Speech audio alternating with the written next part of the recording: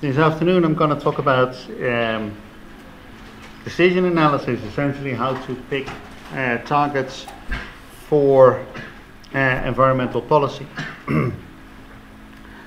And this always sits in an awkward place in the lecture sequence because a lot of the things I'm going to say will become much more clear if I have done evaluation the next 3 weeks and if I've done policy instruments the 3 weeks after. But by the same token, evaluation is much clearer and policy instrument choice is much clearer if I have done target setting first, right? So it's a bit circular. Following the book, actually following most books, I'm going to do this bit first. But yeah, there will be forward references.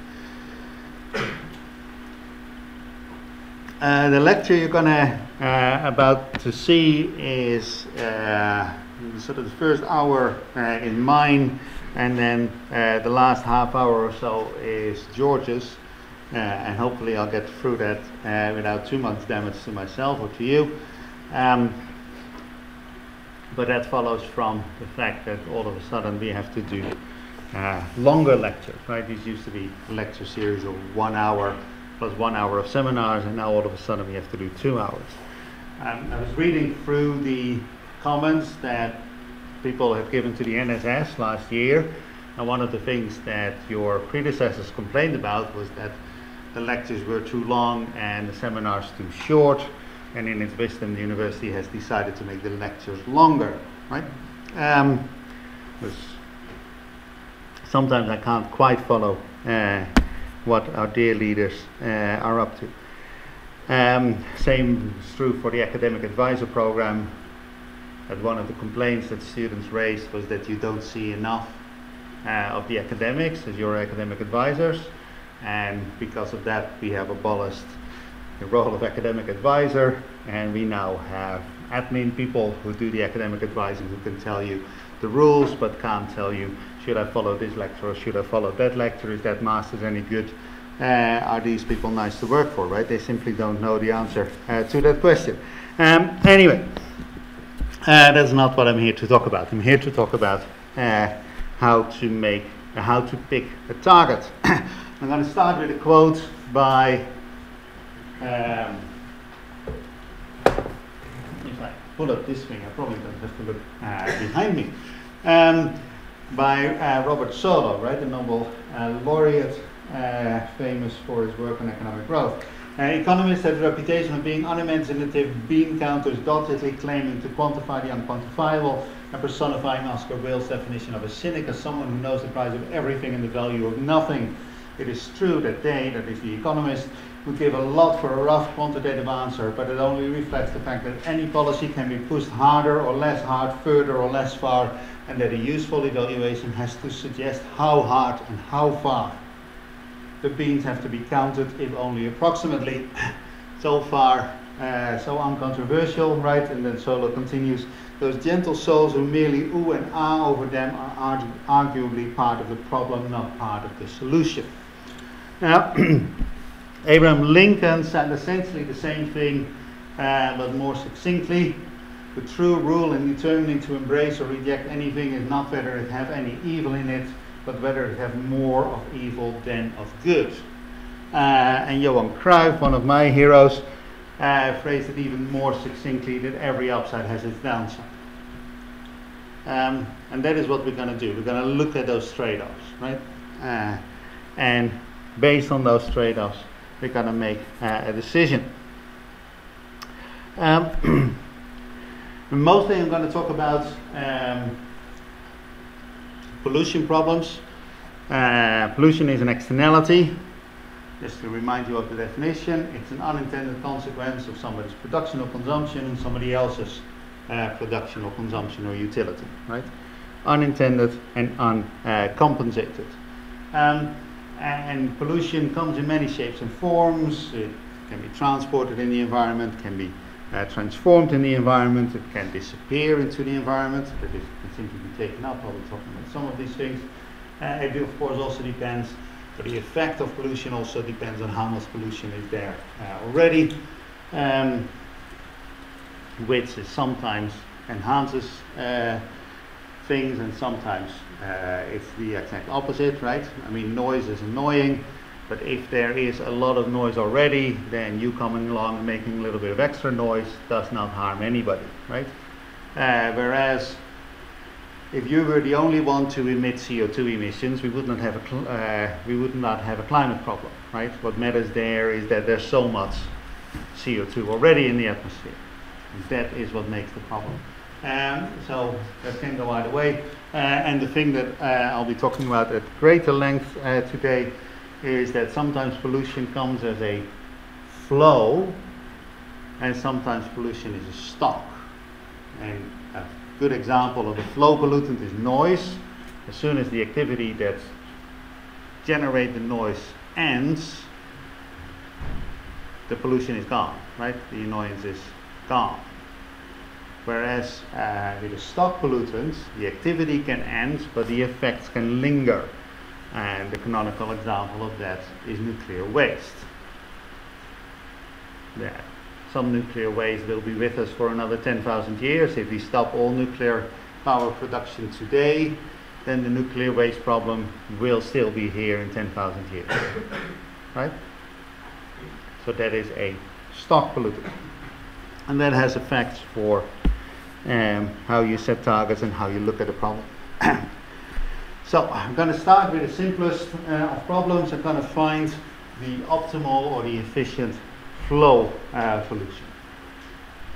So we're interested in the damages of pollution. That's D as a function of M, where M stands for pollution and D stands for damages. We also have benefits of the polluting activity. That's B, and that's also a function of M. Why do there have to be benefits of the polluting activity? Well, if an activity does not bring benefit to anybody anywhere at any time, then why would we do it, right? So there has to be some sort of reason to pollute. And the net benefits are defined as the benefits minus the damages. And if we want to find the optimal pollution, then we simply want to maximize the net benefit by choosing M. So D, net benefit, the first partial derivative of net benefits to the thing we decide on, that's pollution M.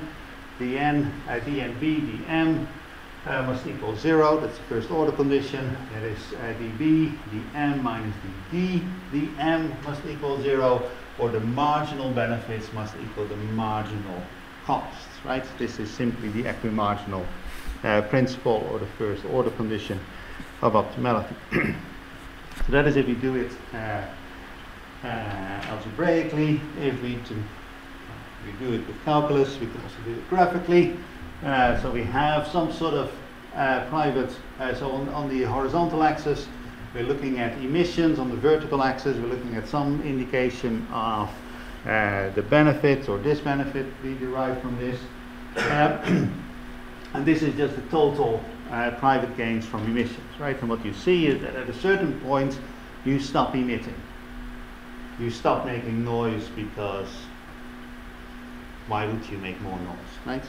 You can buy a motorcycle with ever heavier engine that makes ever more noise, but at some point you just have such a powerful motorcycle that it's just not much fun to drive it anymore, or you're running out of money to buy a bigger motorcycle, right? And you're happy with the one you have. You can't make more noise at a certain point. It's simply there is no benefit of having a more powerful engine. And at that point, your enjoyment of riding a powerful motorcycle simply does not weigh up against the costs of having a more expensive motorcycle, right? So at some point, your private gains start falling, and that is the point where you stop making more noise, right? So that is the total. The marginal is simply the first partial derivative of this. It's the slope of this curve, and lo and behold, the optimum is where the marginal equals 0, right? So Q prime is where the marginal private gains from making noise are equal to 0, and that is the point where unregulated, that is the amount of noise you would make, right?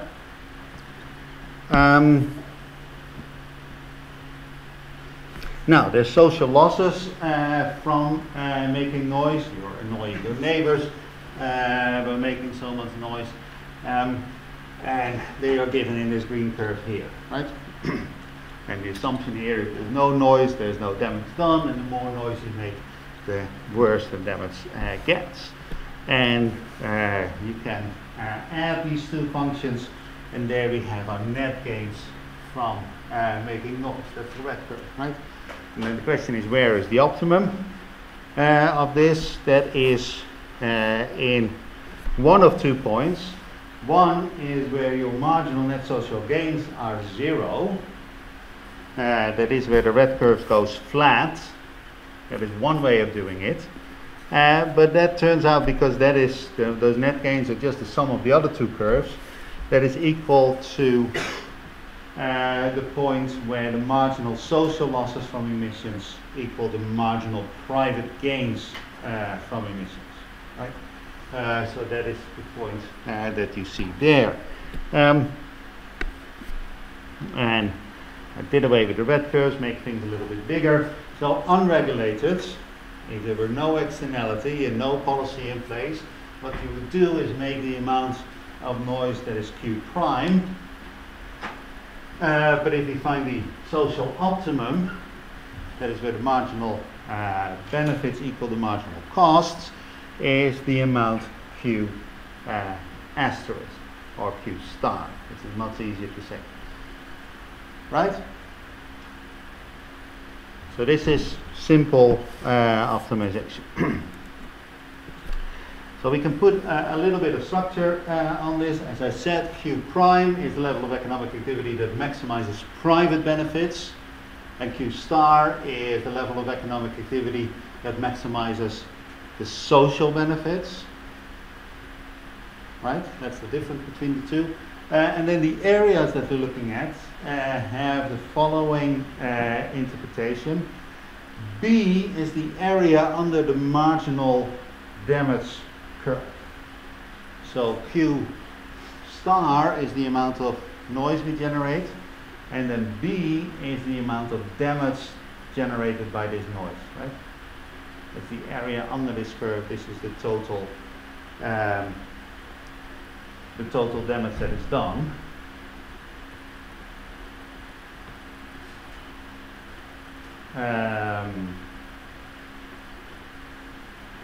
In the optimum, right? The total damage that is done uncontrolled is B plus C plus D. That's the total damage that we've done, and that makes the area C plus D the total damage that is done by making noise that is unwarranted, that would happen in an unregulated case. That is the excess damage that is done, right? Clear? The area A is our consumer surplus, right? So that's the or the social surplus, perhaps I should say. So the area A plus B is the private benefit, right, in the optimum. But B is damage to the environment. So A is the social surplus that is generated. The area C that you're looking at, that is essentially, it's a benefit to the one who's making the noise, but it's a benefit that is above and beyond the social optimum. So that is an unwarranted benefit, right? So that is how you can think of this graph. The intriguing thing about this benefit cost diagram is that the optimal amount Q star lies somewhere in the middle. Optimal pollution is greater than 0. And this is something that economists would often say, and if you say this to non-economists, they tend to get terribly upset with you, right? Because if you do a cost-benefit analysis, then what you find is that there should be pollution.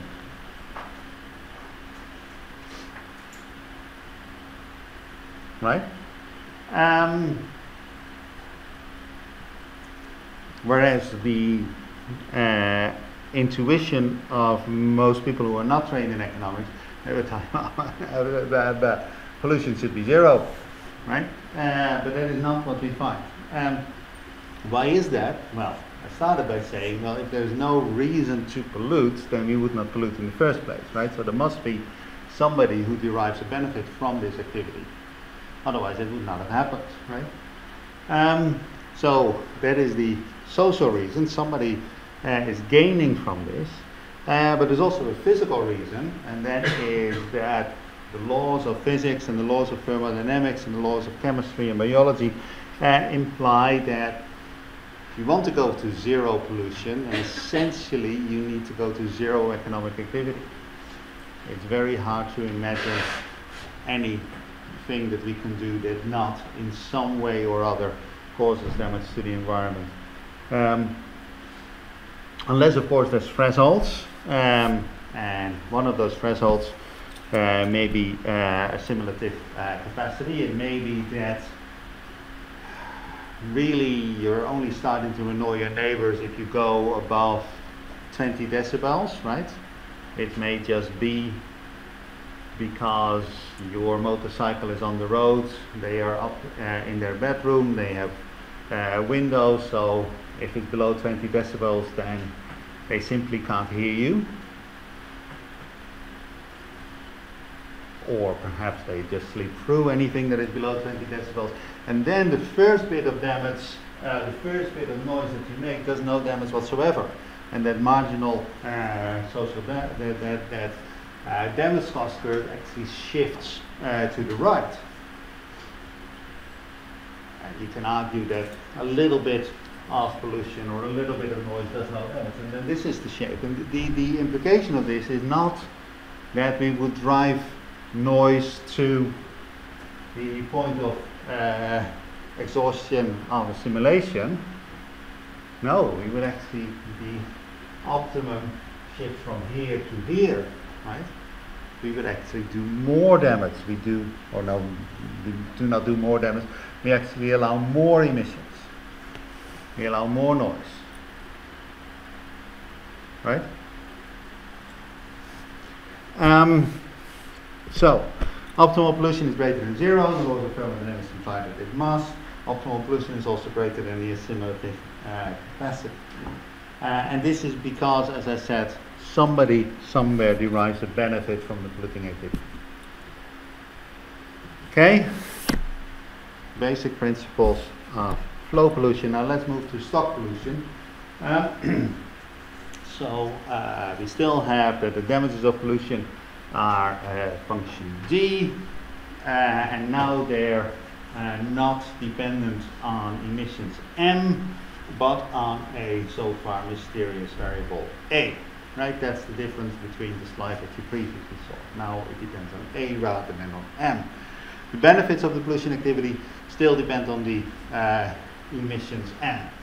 So B is still a function of M.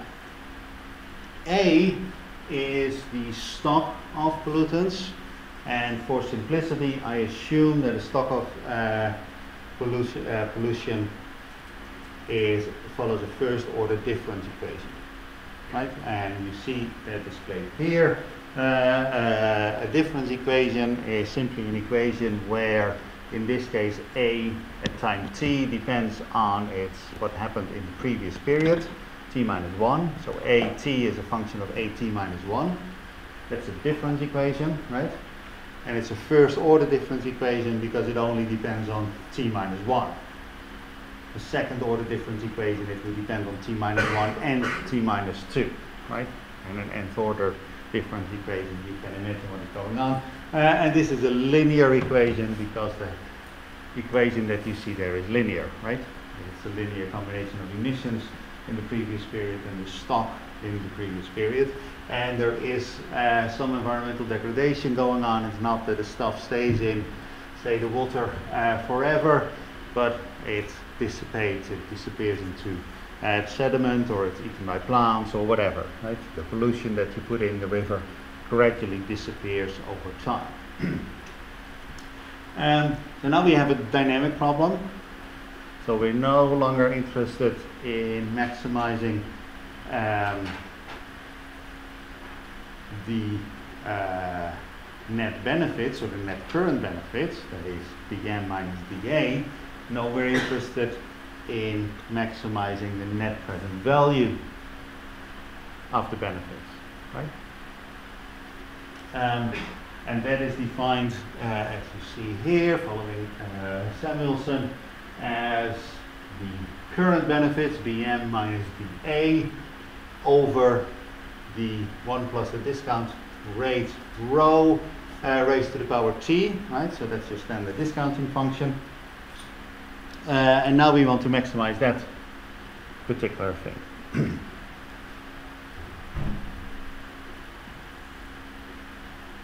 We still choose our emission levels because we cannot choose our stock levels. We can only choose our emissions. So we're interested in the first partial derivative of benefits to our emissions, dB, dm, and that is a bit of a beast, right? So what do we have? We want to know how B changes if we change m a little bit, but dB does not depend. Oh, yeah. This is just the same expression as we had before, right? And then on the other side of the equation we have the dm, right? We want to know how our damages change if we change our emissions a little bit.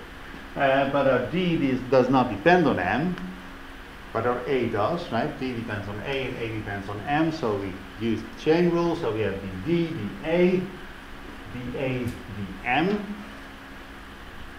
right? Go ahead. What does the t plus s mean? I was gonna get there.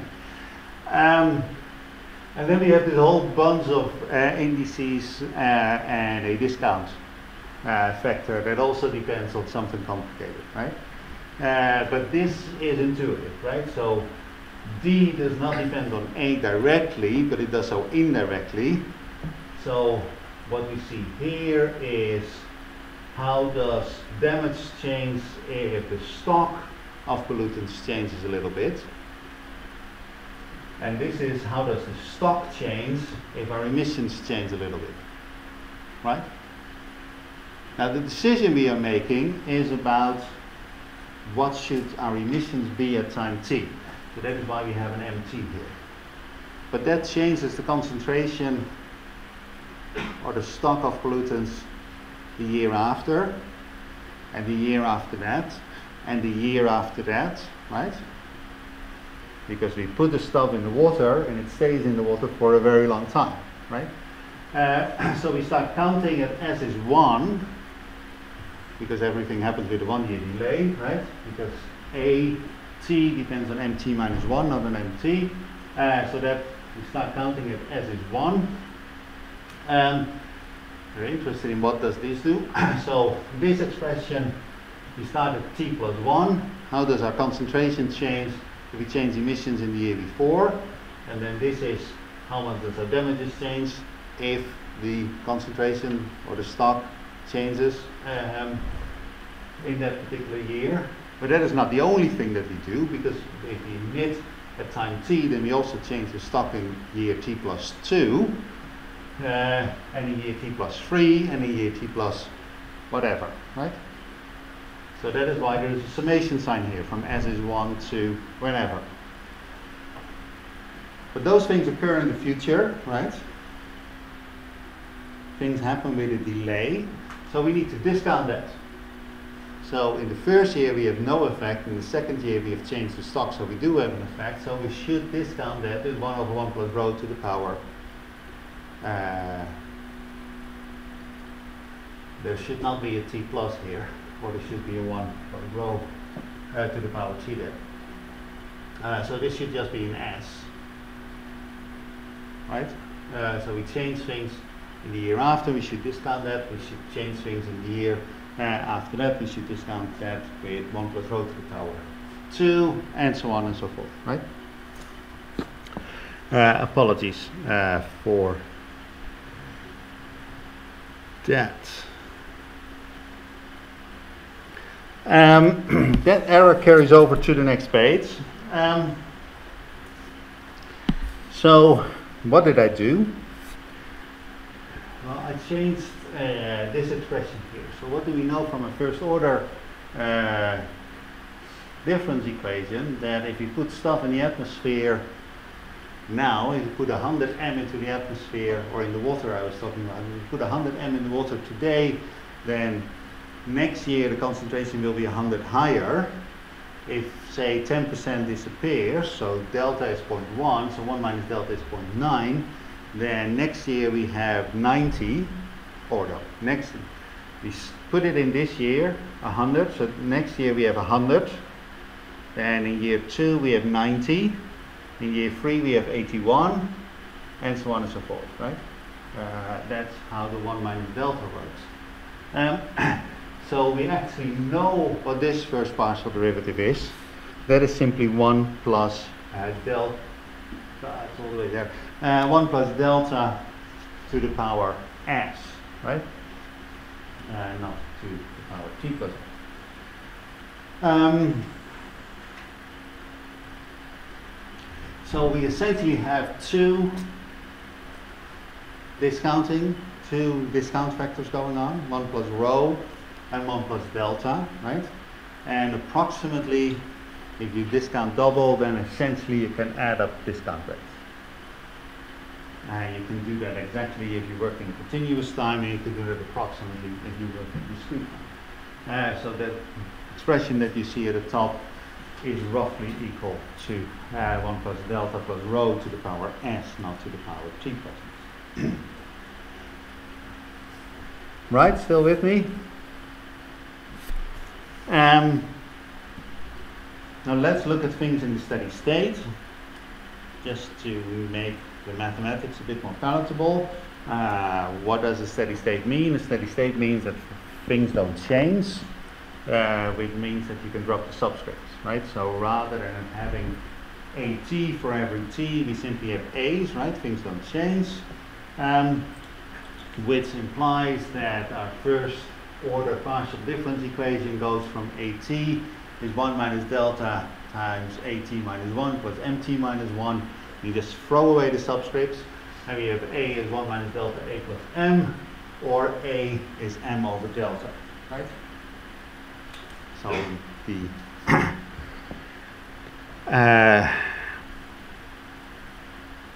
notation is a lot simpler in the steady state. That also means that because your D doesn't change and your A doesn't change anymore, we can take that out of the summation, right? Because this is just a constant. So we have the B, the M is the D, the A times this awkward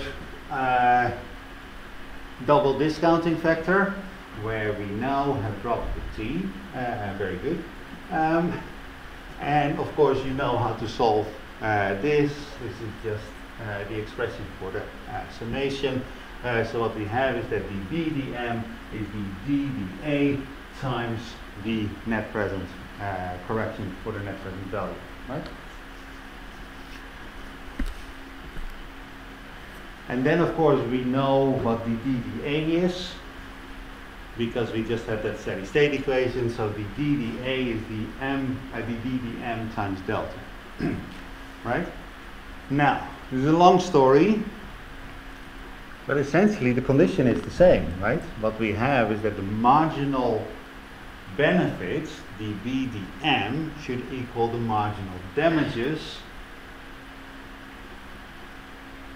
corrected for the fact that it's a stream of damages.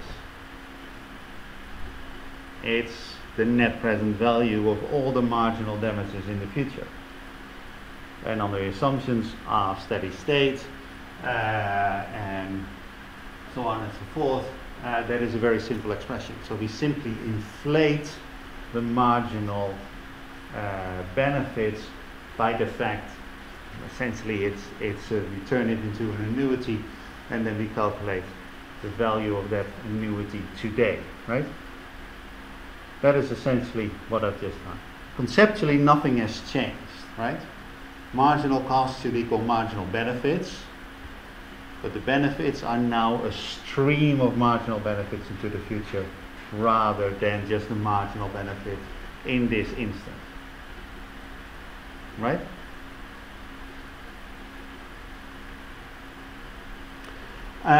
So that is how to interpret this. So it's still an equimarginal principle, but you should simply realize that it's now a net present value rather than just a present value. Or it's a discounted sum of future values to today.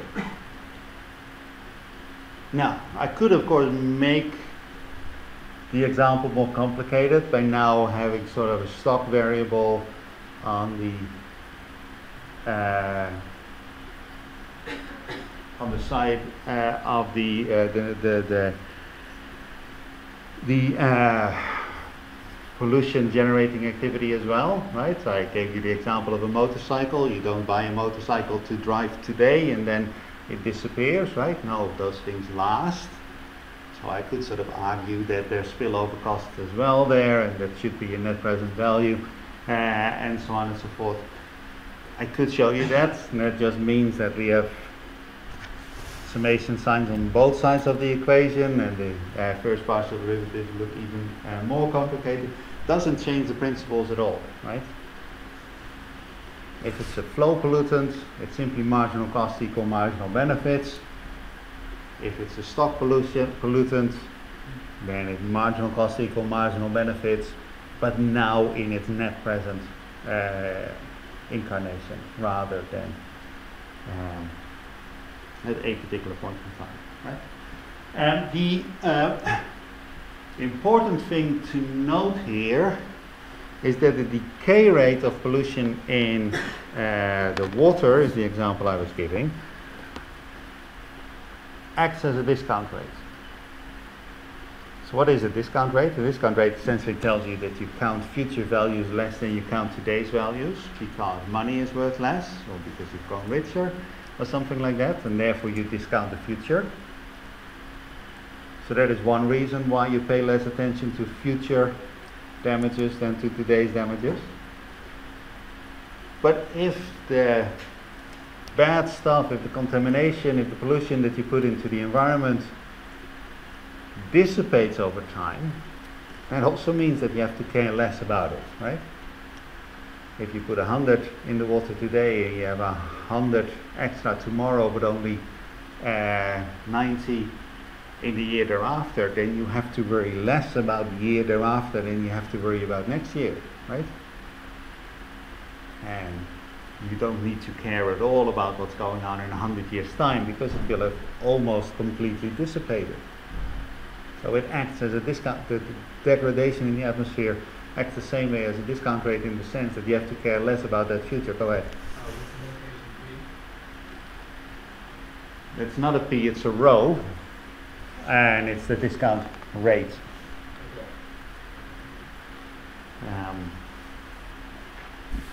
Right? Okay, so this is what economic theory says we should be doing, right?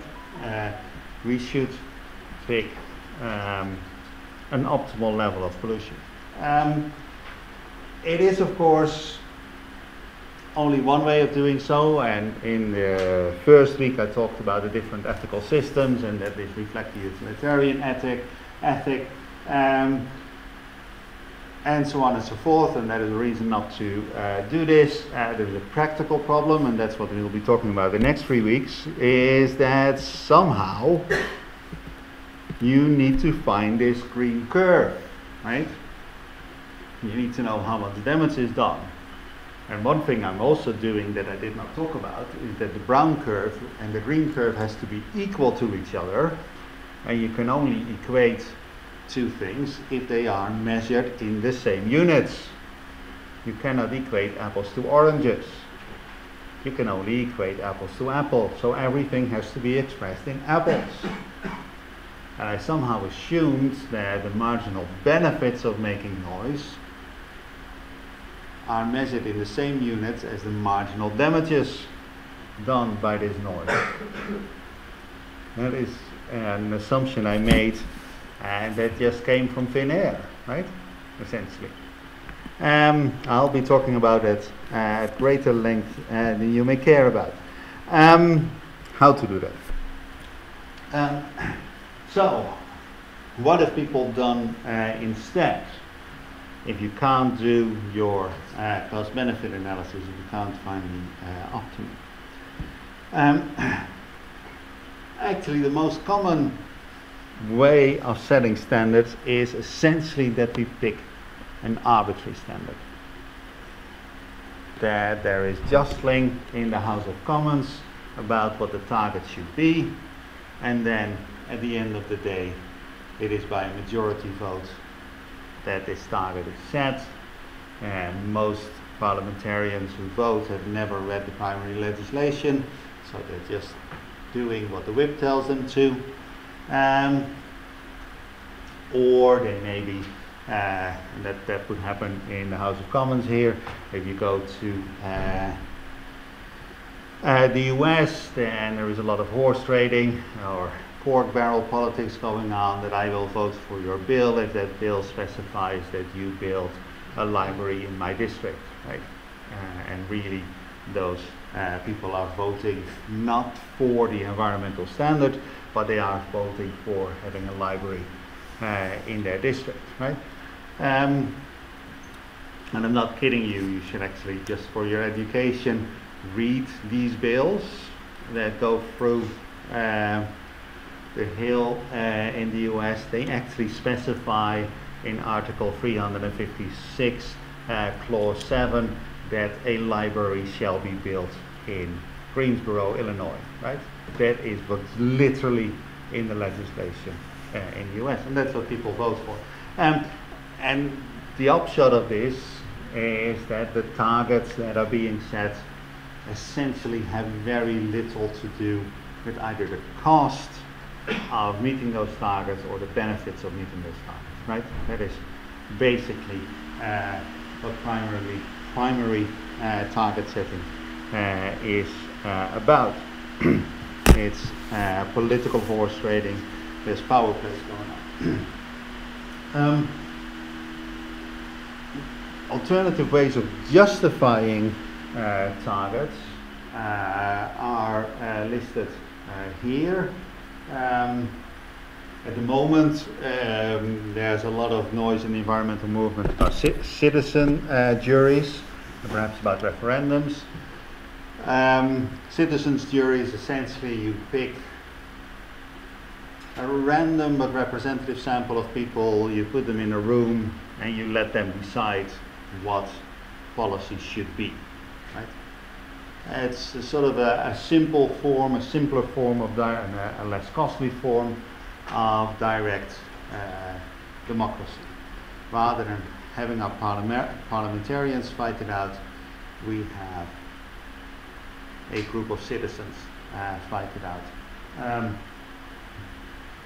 The answer would be just as arbitrary, but perhaps it's easier to justify that this is the decision that has been made. You can also ask everybody in a referendum.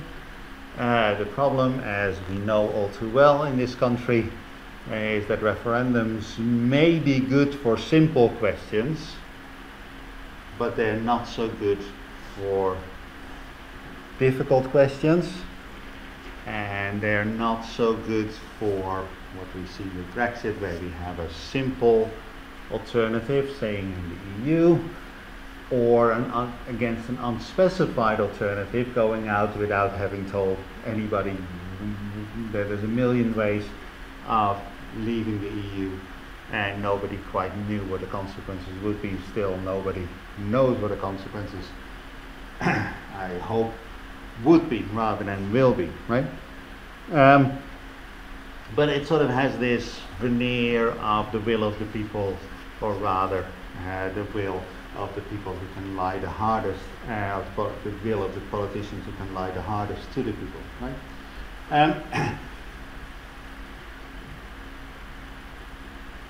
Sometimes we set environmental standards by referring to safe minimum standards. We sort of say, well, this is a bad thing, we don't want it to happen, and therefore we're just going to exclude it, right? And this is the way we set targets for food and for medicine, right? That essentially, you buy something in the shop, then that has been tested, and it has been tested against some sort of standard, and if too many people are projected to fall ill, if there's this particular substance in your water, then we simply ban it, right? The sort of the thinking behind this is that the benefits are infinitely large and the costs are negligibly small, right? If that is the case, cost-benefit analysis would suggest that that is what you want to do.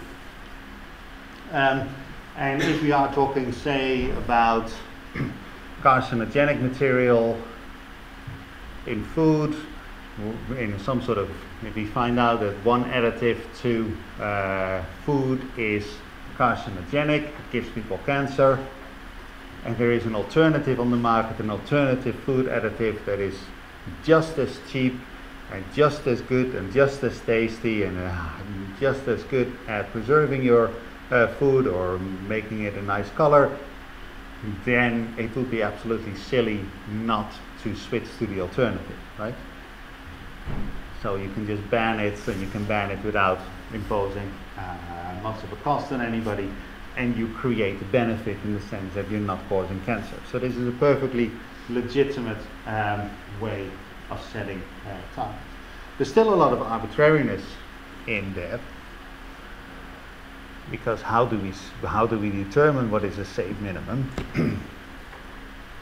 Well, if it comes to food in particular, the way we do it is we feed it to rats. And if we feed a particular substance to 1,000 rats and only 5 of those rats die, then that is deemed safe. So that's 0.5%. And then we divide it by 10, and that is the amount that we allow in our food. And then the assumption is, because we are 100 times as big as the average rat and only 0.5% of rats die, and we divided the number by 10, then we're sort of at a factor of 0.0005%, right? And that is deemed safe. Why is that safe, right? Why is it 0.0005 rather than 0.0004 or 0.005? Right? It sort of sounds like an acceptable thing to do. It's essentially an arbitrary number, right? It's just that we displace the arbitrariness to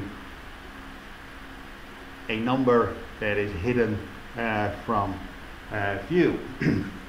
Of course, the assumption is also that the laboratory tests were done to the appropriate standard, which is not necessarily the case. The assumption is that rats are a good model for human, rat metabolism is a good model for human metabolism, and so on and so forth. There's a lot of, why rat, not mice, right? There is a lot of arbitrariness that goes into what is seemingly a scientifically objective standard. Another way of setting targets is to simply do the best we can, pick the best available technology. Let's say, well, we can't avoid damage to the environment, but we can simply solve it to the best of our ability, and therefore we're going to prescribe a certain type of engine or a certain type of insulation in your house, and that's how we set the target. We simply are doing the best that we can.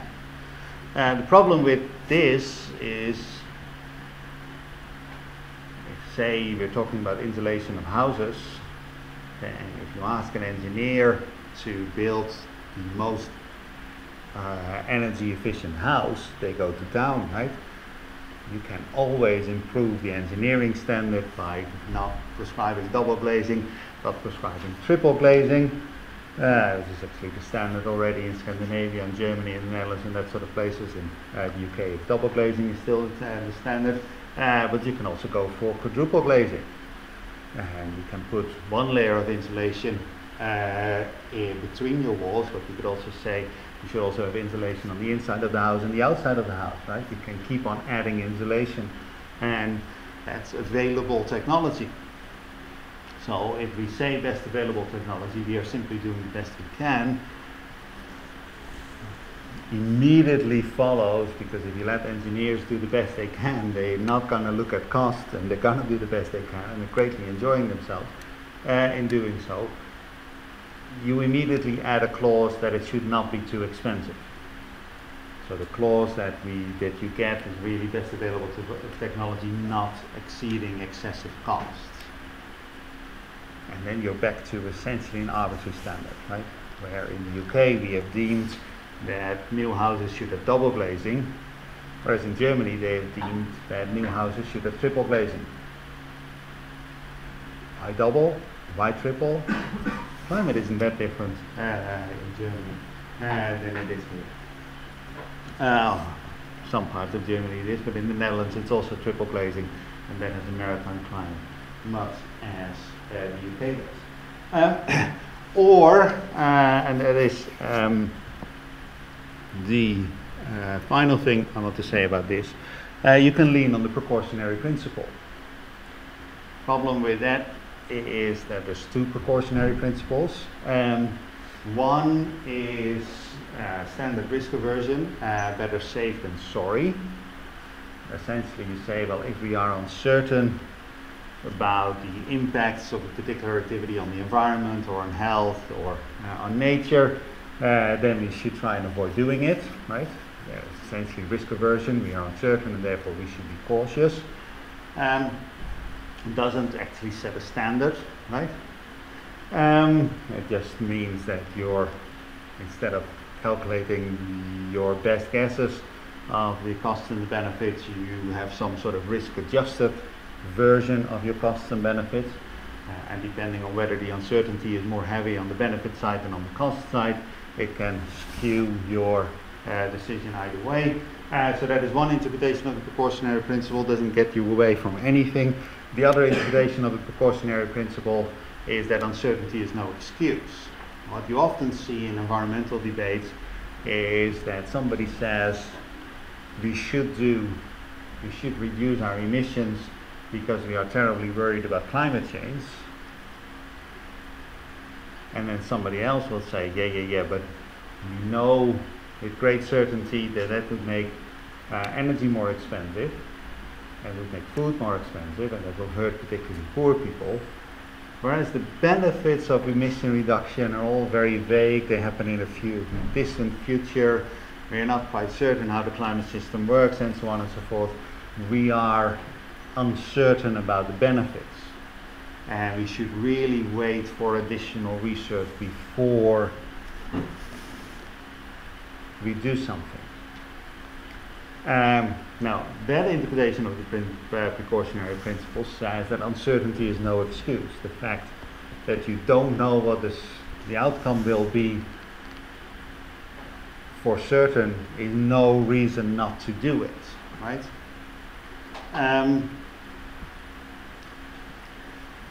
If you decide to go and study economics, right, you don't know what the benefits of that will be, because the time that you decide to go study economics, you haven't studied economics yet, so you don't know what it's like, right? Or if you decide to pick this particular module, you don't know what it's like. So uncertainty is no excuse, right? We always make decisions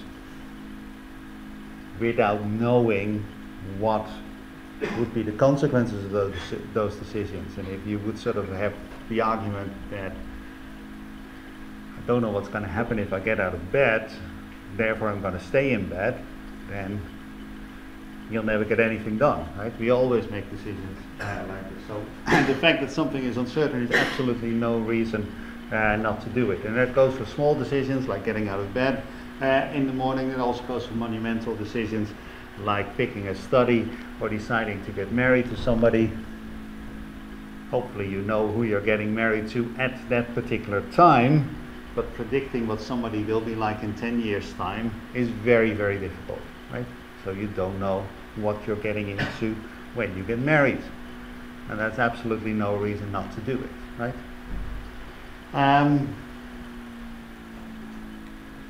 So uncertainty really is no excuse for inaction, right? Absolutely not. Now, what I suggested is you set targets through cost-benefit analysis, and I gave you some alternatives. There are alternative project evaluation tools or methods other than cost-benefit analysis, and there are list two here. One is cost-effectiveness analysis. Cost-effectiveness analysis is essentially a special case for cost-benefit analysis. What you do in cost-effectiveness analysis is you meet a target at the lowest possible cost. So what you do in cost-benefit analysis is that you try and find the optimal target.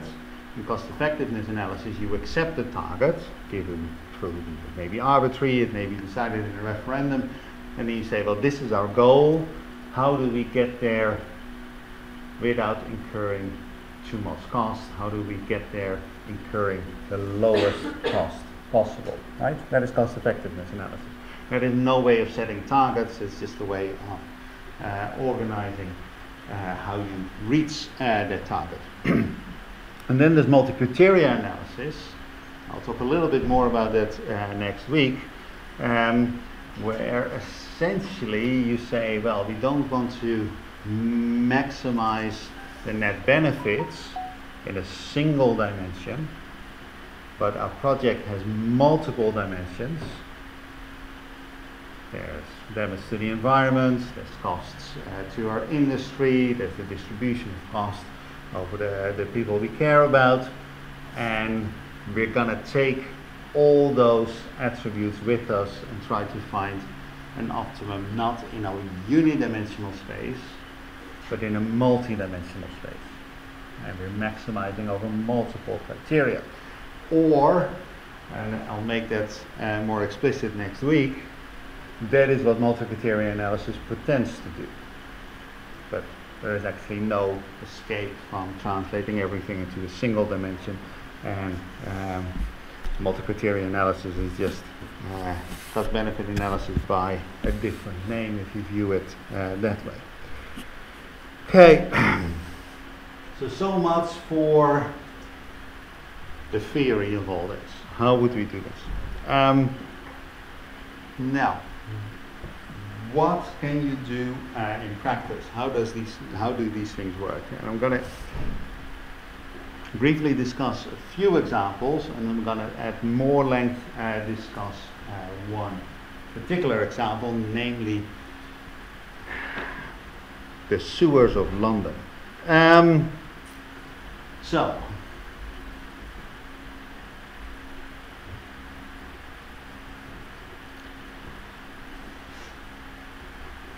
what do you do? So social cost benefit analysis is an analytical tool to inform decisions about interventions involving public expenditure over time, right? So what you do if you're going to apply this, you need some sort of systematic way of counting and valuing all the relevant costs and benefits to society as a whole.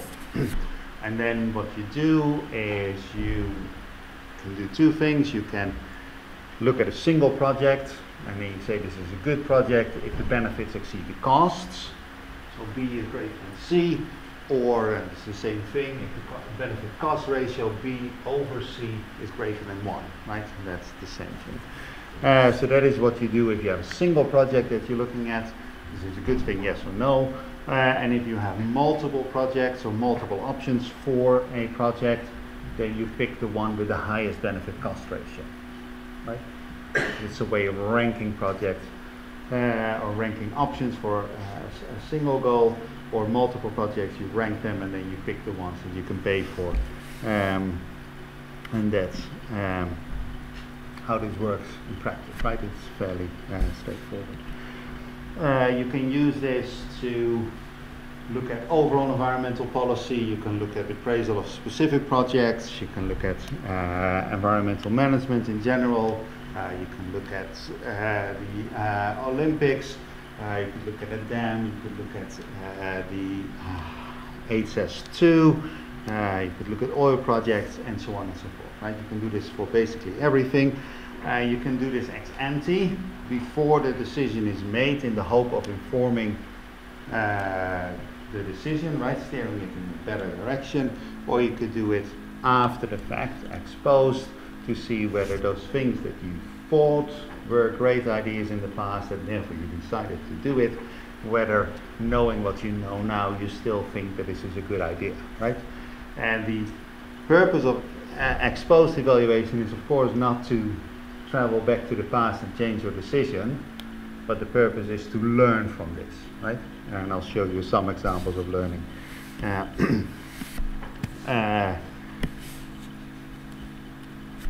in a few minutes. Now these ex post analyses tell you interesting things. Bob Hahn has done a systematic evaluation of a lot of environmental regulations in the United States in first half of the 1990s, and finds that only half of them actually turned out to be good ideas, right? Most of them actually in retrospect should never have been done. David Pearce found very similar things for the EU, that in retrospect a lot of the stuff that came out of Brussels turned out to be not so smart, right?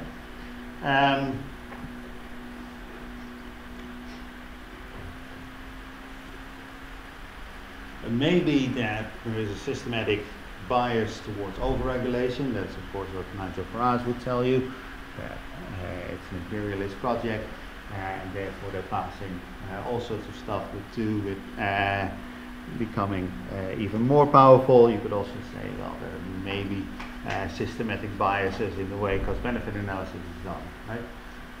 Or it may be that even though a project does not pass the cost-benefit test, there may be another reason to do it. For instance, maybe reasons to do with equity or things like that. Equity in cost-benefit analysis is always a difficult thing, so that is the distribution of the costs and the benefits. And it's important to recall that all of this is based on the Kaldor-Hicks criteria. Right? It's potential Pareto improvements that we're after, not actual Pareto improvements. It's a sum total of the benefits and the costs, but not about who is bearing specific costs, right? So even if the society as a whole may benefit, that of course does not imply that every member of society benefits, right? And that has to be looked at separately and has to be looked at carefully. And of course the standard answer of an economist to this is, if something is a potential Pareto improvement, then there is a system of redistribution of taxes and benefits. You tax the winners and you reduce the money to compensate the losers, so that there can be an actual Pareto improvement. Now that is a bit of a cop-out, right? The fact that there is such a system of transfers, in theory, does not mean that there will be such a system of system of transfers in practice, right? You need to be very, very careful there. In a previous life, I did some work for the Irish government on the implementation of a carbon tax, where we indeed worked out, yes, this is a potential Pareto improvement, and then we also worked out that 1/3 of the carbon tax revenue should go to increase the benefits of people who are unemployed or who are retired. And we worked out that 1/3 of the carbon tax revenue would be enough to make that compensation. And we had the leader of the Labour Party, who was a member of government, who was the Tánaiste, or the Deputy Prime Minister in English, go with her head on telly and promise that this is what they would do. and they didn't, right? And that was the Labour Party. So there is a difference between actual and potential, and you should be very careful. Pareto improvement, and you should be very careful there. And it's important to notice that therefore, that this cost-benefit analysis is only one of the reasons to argue for a particular project. Right? It's not the reason. We don't want to live in a technocracy where some economist somewhere in an office works out that this particular project has a benefit cost ratio greater than 1, and therefore we must do it, and therefore we will do it. Right? That is not the society I want to live in. Right? So what do you do if you want to do a cost-benefit analysis? First, you want to start with saying, why do we want to do this? Right? What is our problem? What do we want to solve?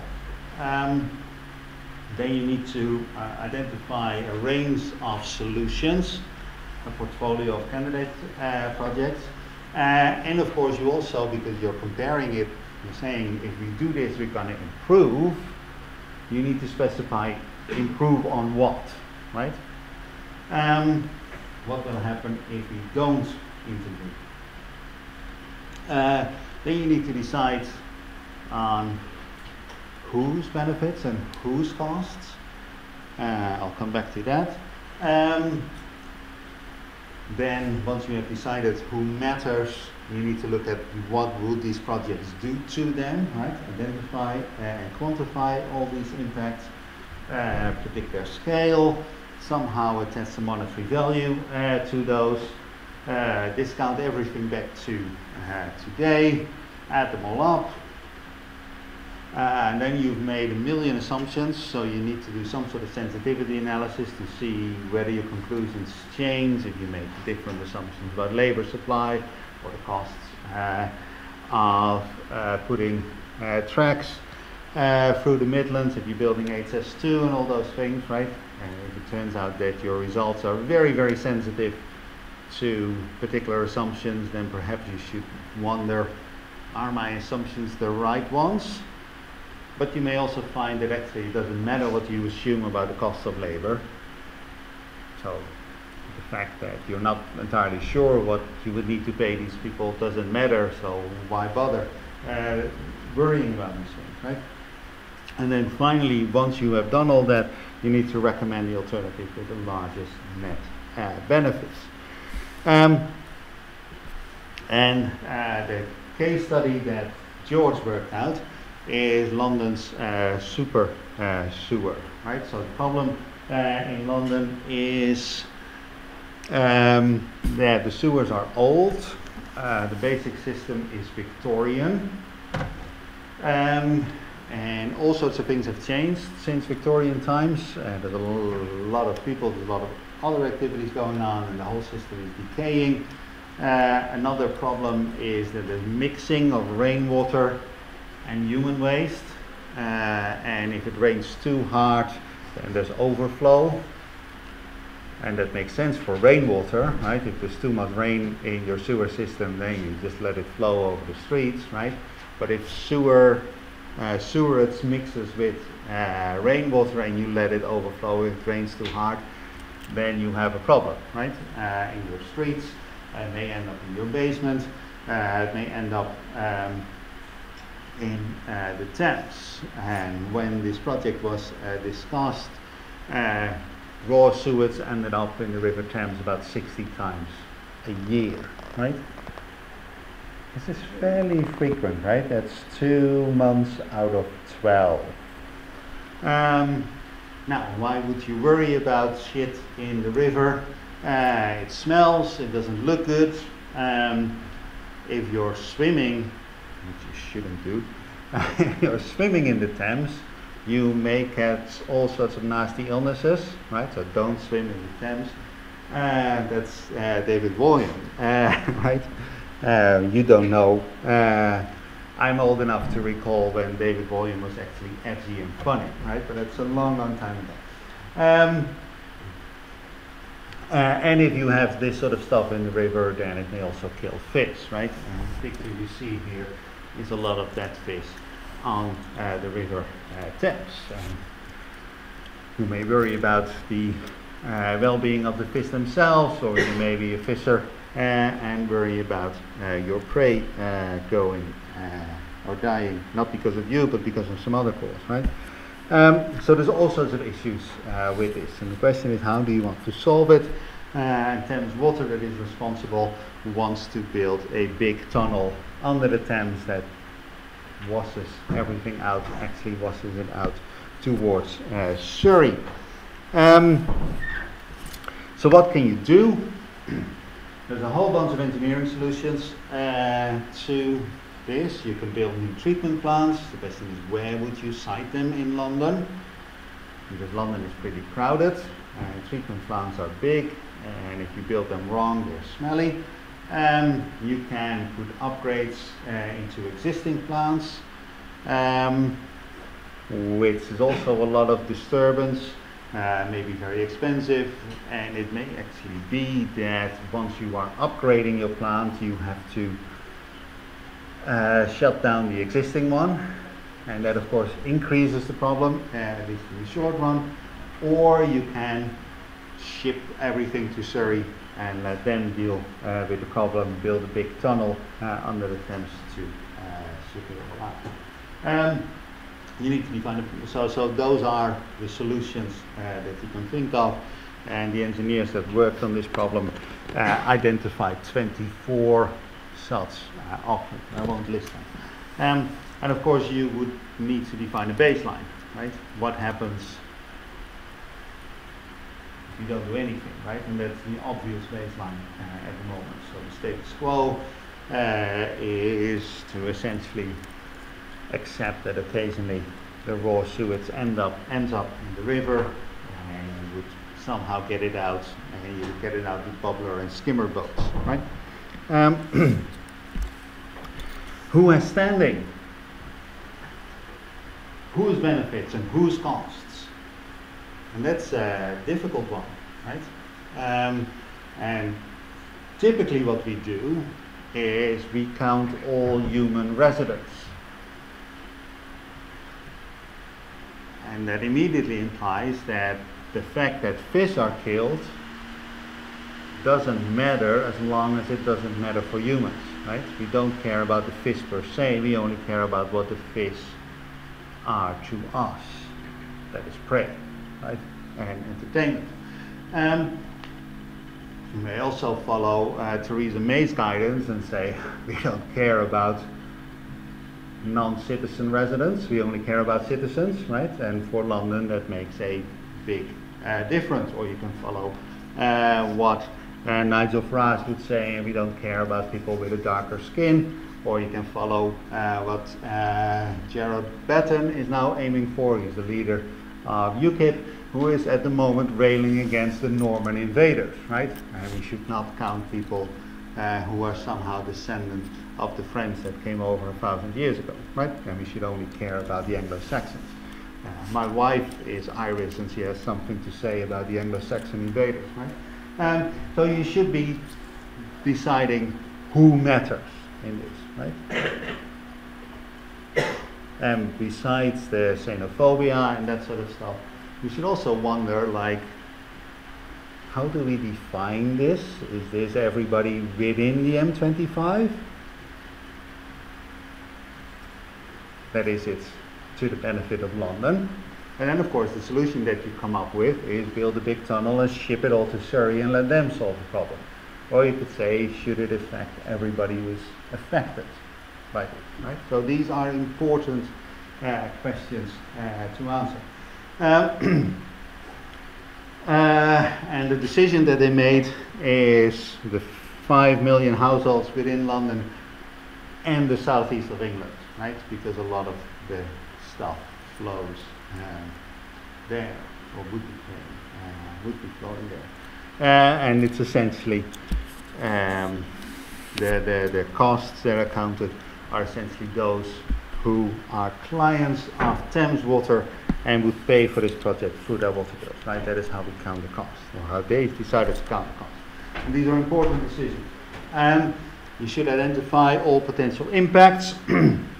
The costs would be capital expenditure and operating expenditure of all the projects that are there, other costs, and those are relatively easy to express in money terms, right? But there's also non-market costs like the noise and the disruption during the construction. You can think of the energy that is used and the dust that is generated and so on and so forth. That should also somehow be included. There is the benefit side as well. Some of them are relatively straightforward to put a pound value on. And that is, I mean, at the moment we solve it by essentially scooping the shit out of the river. And if you don't put it there in the first place, you don't need to do that anymore, right? So you also see a reduction in the cost of operation, and that is relatively easy.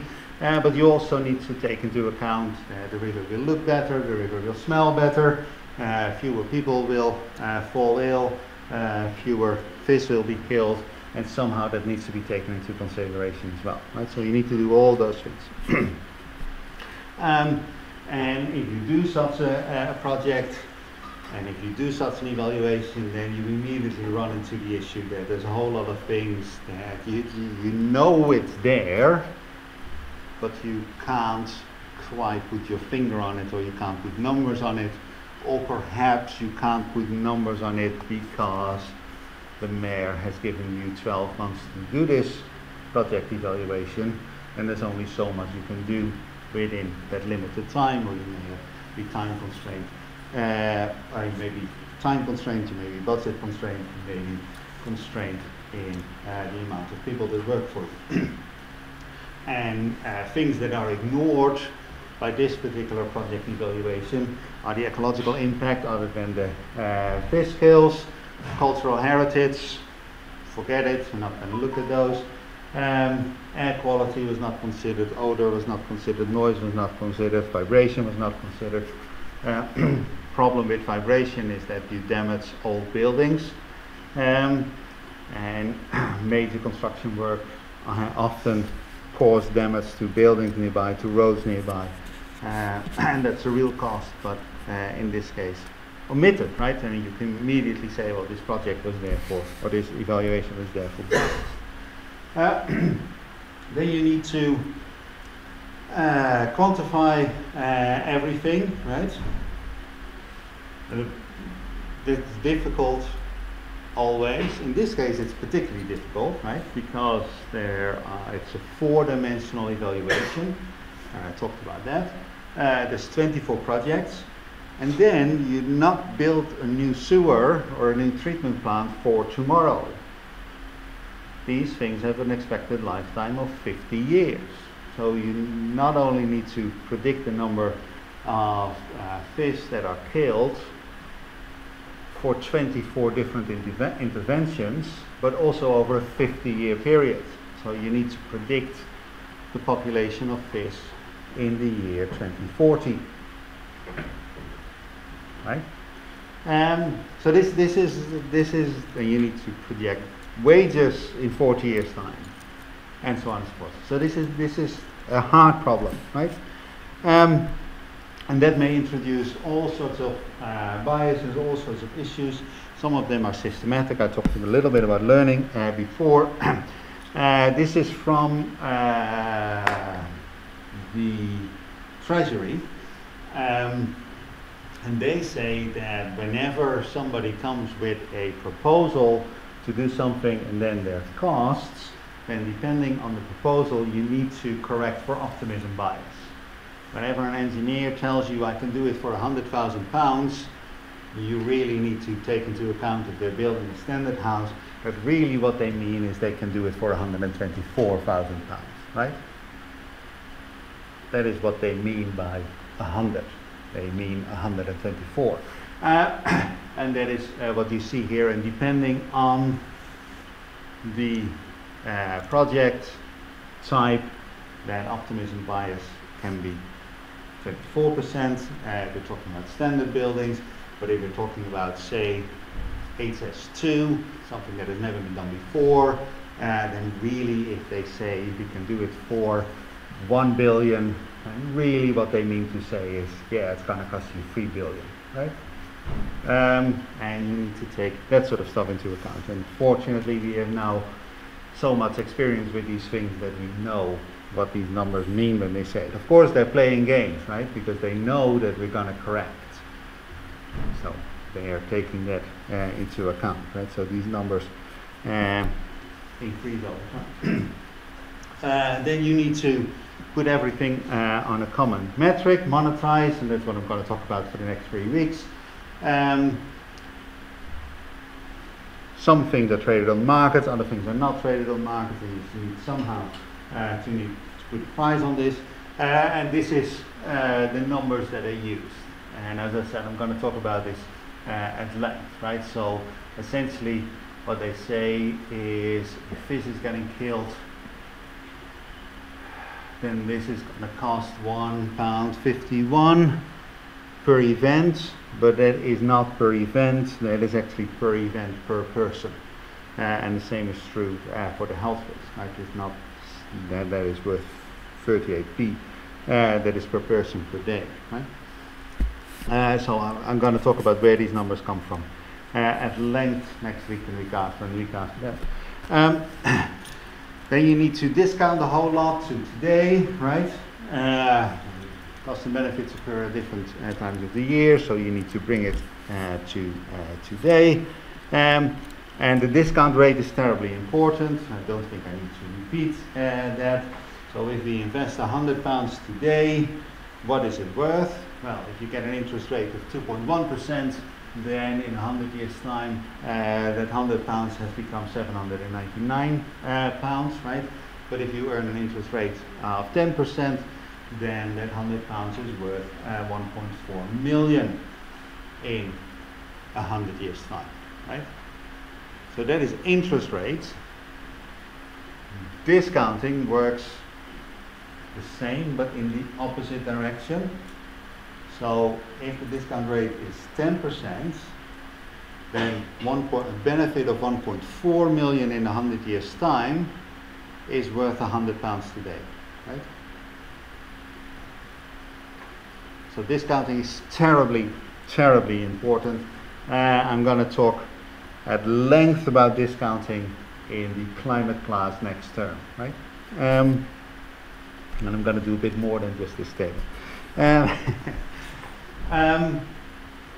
And then you need to add it all up, and it turned out that building the big tunnel and dump everything on Surrey is the best thing, and it would have a benefit of 3 to 5 billion pounds. That's a net benefit, so this seems to be a good idea, right? If you can invest a bit of money, or if you can invest a lot of money, and in the end come out 4 billion richer, then that seems to be a good idea, right? And I talked about the difficulties of predicting the future. Risk aversion and everything comes into play. By now you have sort of got a feeling that this involves a lot of steps, and it involves a lot of decisions, some of which may be very questionable, right? We include certain things, we exclude other things, we pick a discount rate, and so on and so forth. And that means that all sorts of things can go wrong, right? Measurement errors, emission errors, valuation errors, forecasting errors, all those things I talked about. And then there's of course also strategic errors. Economists for hire. So if you're doing a project evaluation of Brexit and you want it to be a good idea, what do? You hire Patrick Minford, because he will tell you that if we Brexit, and the harder the Brexit, the richer we will be. Does that mean that Patrick Minford is dishonest? He disagrees with basically all other economists? No, I don't think it's a matter of dishonesty. I think he really believes this. It's not so much that you can hire certain consultants, or in this case certain academics, who will give you the answer that you want. No, from previous work, you know somebody's ideological color, you know somebody's opinions. So if you as a politician want a certain outcome, if you want a certain outcome of a study, a certain recommendation to come from a certain study, you know who to ask, you know which consultant to hire or which academic to hire to see that is the result they're going to get, right? So it's not so much that people change their conclusions depending on who pays them. It's more that smart politicians and smart senior civil servants know who to hire to get a desired result, right?